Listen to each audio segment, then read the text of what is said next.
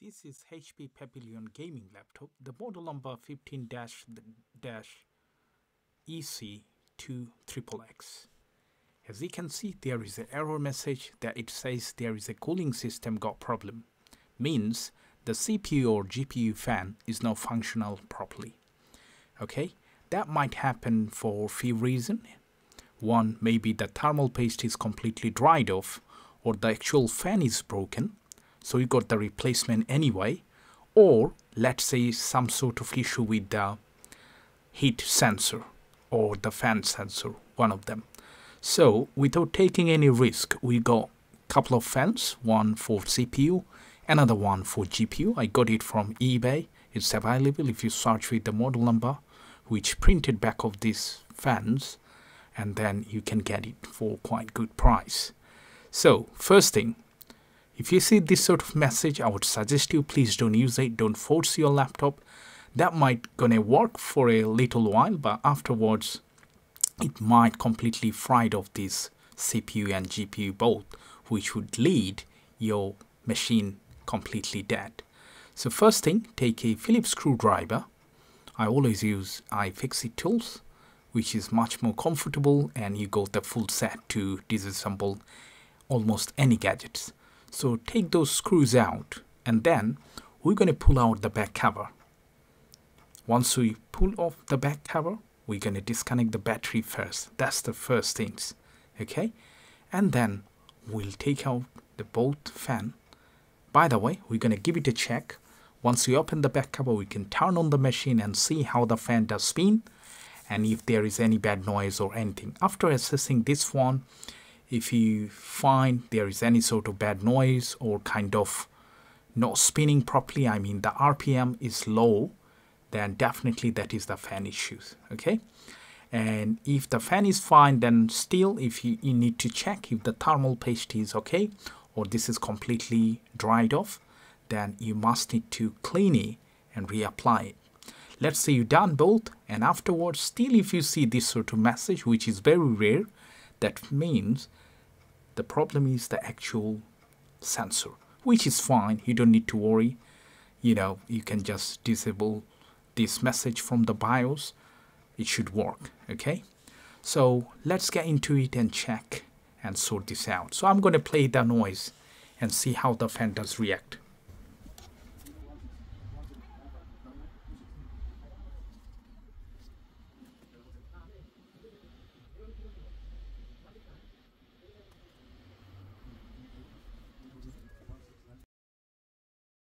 From the experiment, we found there is no bad noise from the CPU fan and the RPM was correct.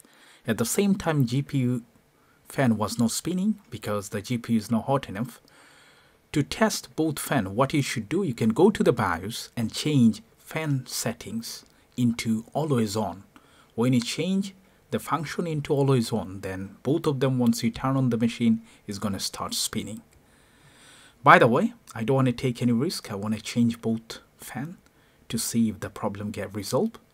To do this, take out the battery connector and then take out all the screws from the fan. There is no way to make a mistake. I know both of the fan look similar, but because of the shape and alignment, there is no way you can mistake. You can't just switch over. And then we're going to take out the heatsink. Don't forget, under the heatsink there are many thermal pad in there. You can reuse it. Don't lose it or misplace it. And if you'd like to change the thermal pad, you can do that. That would expand the lifespan of the heating system. And end of this, we're going to check if the problem is resolved or not. If it doesn't, then definitely the problem is the actual heat sensor or the IC.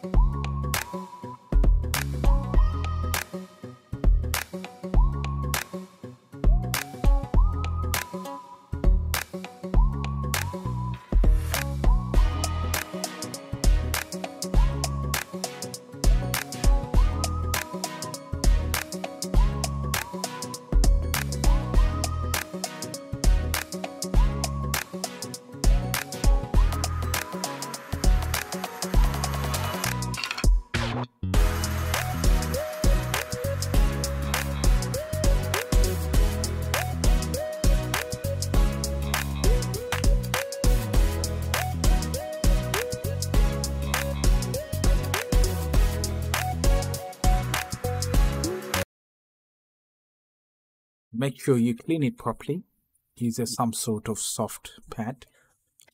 Make sure battery is disconnected that time. We done our best. We applied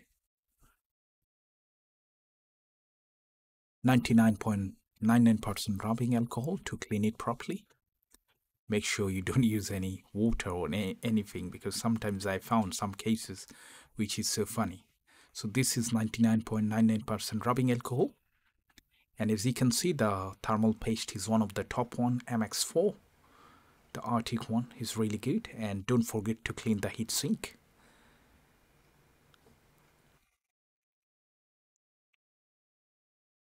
And as you can see, the pink pad, make sure if this one came off, then put it back to the position. Just use a little bit, not too much, right on the center. And then we're going to close it back and everything should be resolved. Now, here is the fact. Still, if you see any sort of message, the same one, the fan error, make sure you give it a try and you see while you have this error if the fan does spin. And if the fan does spin, if there is no any bad noise, you can just ignore it. That is fine, because sometimes the sensor calibration get faulty, get glitch. That's absolutely fine. Okay, I tested it and I used it for so long. I didn't have any overheating issues. Okay, and also just for safety reason, I would say still if you see the same message, make sure while you use it, you install an app to monitor the temperature and the fan speed. Okay, and if you have this sort of free app, then that would help you to monitor the temperature, and you can find out if there is any problem. One of them, which is called Core Temp, you can use it. That's going to tell you exactly how much temperature in the CPU, GPU, and you can monitor it. Okay, and if the message doesn't come, then everything is fine, solved. Still, if you do have any question regarding this model, please don't forget to leave it in the comment section, and I would appreciate if you subscribe to my channel, because as you can see, I have many videos. Thanks God, also the views are okay. By the way, I do this sort of videos is not for entertainment, it's to help others at the same time and to grow my channel. But I don't see that many subscribers. Many people, they left big comments, but they forget to subscribe. Okay, just to let you know guys, if you think this video is helpful, please subscribe to this channel, like and share, and I hope I'll see you in the next video guys. Thanks for watching. Bye for now.